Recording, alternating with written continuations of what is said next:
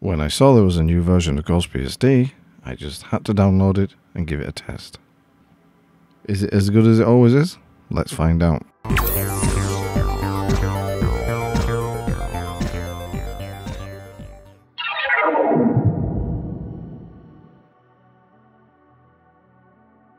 Downloading GhostBSD is as easy as it always has been, and the GhostBSD website is nicely laid out.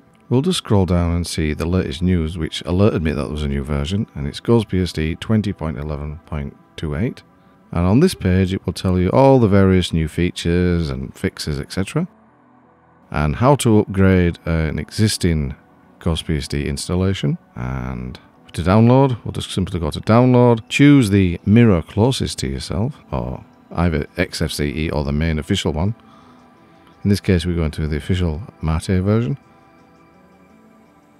and just click save and it will start to download. I've never had any problems with the download speed for GhostBSD. They seem to have some fast mirrors, and as you can see this is getting up to 23, which is quite quick.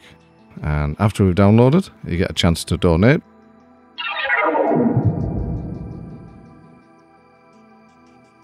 And before we get on with the actual review, we'll look at the changes. There's a new live system that leverages ZFS, compression and replication, first seen in FuryBSD, so there's a bit of cross-pollination going on there, which is good. Improvements to the Linuxulator to improve Steam performance. An updated kernel and userland to Mate 1.24.1, and Software Station has been updated. And here are some of the bug fixes and pull requests, open and merged. You can pause this if you want to read in more detail. These are available on the GhostBSD release announcement.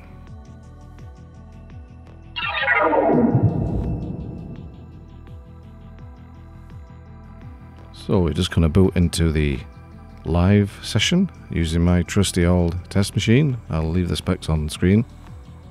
I think very little's changed in the menu system, as you can see, and that's one of the good things about FreeBSD and GhostBSD, in the sense that they don't change if it's not necessary. If something works, brilliant, just leave it. Here we are in the live session, and everything looks as it normally does. Nothing out of the ordinary. And these, I won't go over the details of these, but this is what you get as default, both in the live session and the actual install when you do it. It's good to see you get a full office suite of LibreOffice. That's always nice. Gives GhostBSD a definite workstation vibe. And there's your various configurations.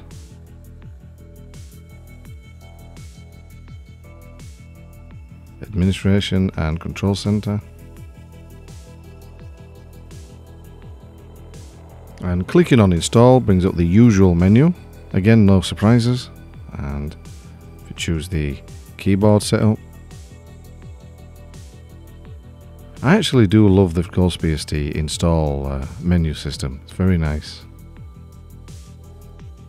Eventually found it. There you go. And time zone, Europe and London. There you go. ZFS by default, which is good. We'll use the default ZFS. Got a single drive. Leave everything as it is. Password, obviously choose a password you want for root. And we'll fill in the details. Change that to test as I always do, and password again, and you can change this from fish to sh, and I think that's done.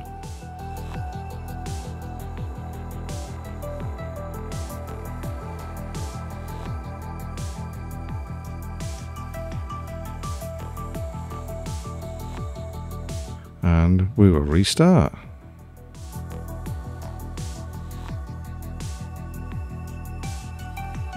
We're just about to log into a new install, and there we go. I just love the simplicity of GhostBSD. It's like I say, it's got that workstation vibe about it. Now we're going to try and do some updates, both system and software, and it's all available in one neat little package, both the software and the main system in one screen. And that little option down there is just in case you want to roll back if any mistakes are made. I'm just going to install, and again we'll just fast forward this. You don't want to be sitting here while it's updating.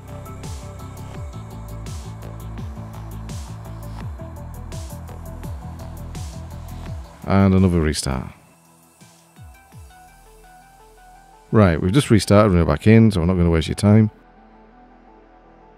And we'll try the software station to get some extra packages installed. Let's put in the password. Give it a minute.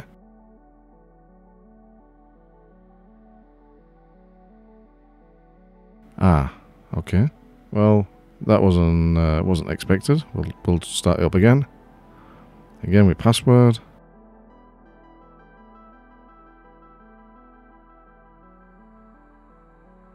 And it goes off at exactly the same place. Okay. Well, I'm gonna try and launch the application using console to see what error messages it gives.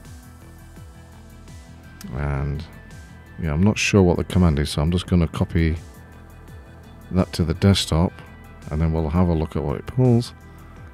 Right, it's sudo software station. I could have guessed that, of course. We'll try it again. Of course, it fails again. And right, so in case any developers are looking at this, I was getting this error every time.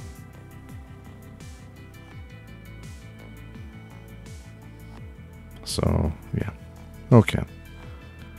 I'll do it the old-fashioned way then. I'll just use it. I'll install the package manually. But it's an interesting error, and it might be just me, of course. And if it is, then you know, it's just one of those things. But if not, I think it needs to be seen too. Because if a lot of people are using a graphical package manager and it fails like that, then it might be slightly off-putting. Anyway, I want to install Linus. So package search Linus and brings up that version, and we're just going to install it. And nice and quick.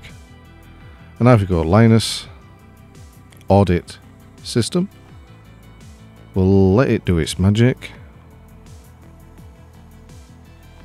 And finished. And we'll have a look at the default out of the box score. And oh, that's very nice indeed. 62. I think the default for FreeBSD is about 56, 57. So I know for a fact that there is a firewall in play with GhostBSD, so that could have been that. Very nice indeed. Here's for the memory consumption and the running processes if anyone's interested. I'll just clean up the desktop and empty the trash. Next, we're going to look at the wallpapers, and now there's not a great selection to choose from, as there never has really. So, but I'll talk about this later. The fonts, small adjustment. We'll have a look at Firefox for those who may be interested. Now, this version of Firefox, I think it's either the latest or pretty much the latest. Let's have a look, and it is, yeah, okay, 83. So we're fully up to date as of the date of this video.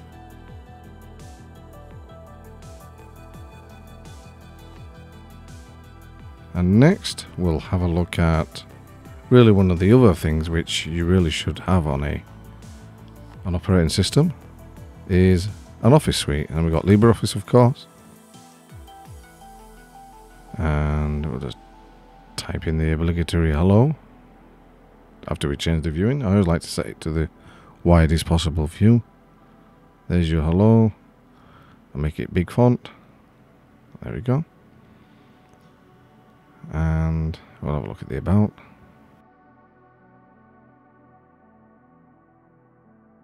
There you go.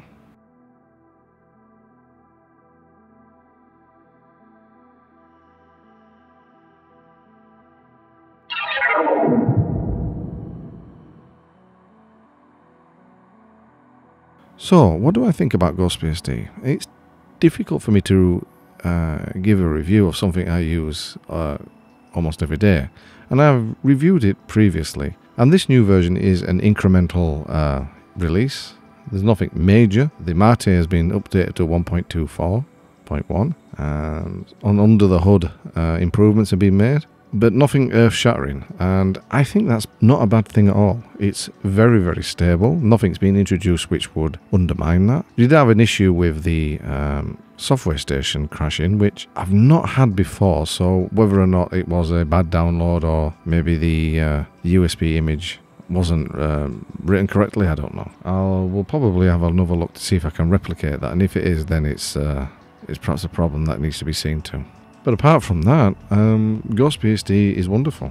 I actually do love GhostBSD. I think from the stability and the reliability it's given as home schooling systems is excellent. It's never let me down, and it's always been there for when they need it. The wallpaper issue, well, it's not an issue, is it? I mean, I think in this stage in GhostBSD's life, I think maybe a stronger branding could come into it. Like I say, I'm not offering my services here because I can't design anything, but say for instance, I don't know, an icon set, which is not an easy task. I'm not being anywhere saying anything like this is easy, but an icon set that's distinctive to GhostBSD, a color scheme which is distinctive, a wallpaper which is distinctive, using either like a 3D rendering or a more abstract imagery to represent GhostBSD, so instantly you see it, and just little things like that. Because I think now GhostBSD is really at a point where I'd be comfortable using this for a work computer, for a workstation, or an office workstation, because it is so reliable.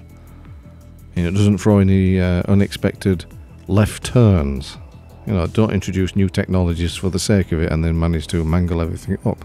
So I think of a more serious appearance might be in order. I mean, I might be wrong, of course. I mean, old Eric BSD at GhostBSD was showing off a video where he was playing CS:GO and via the Linux Steam, and it was working very well. So it may be that he wants to go down the path of playing games on GhostBSD, which it can do. So yeah.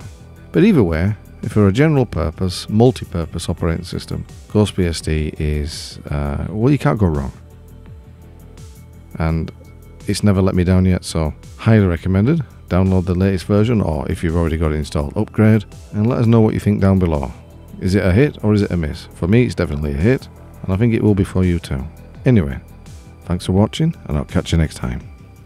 Well done if you've made it to the end of the video, and if you've found it useful in any way, then please give it a thumbs up, and if you want to make sure you don't miss future videos, then please click the subscribe button and the notification bell. This helps the channel grow so that I can keep on making content that helps the FreeBSD community grow as well.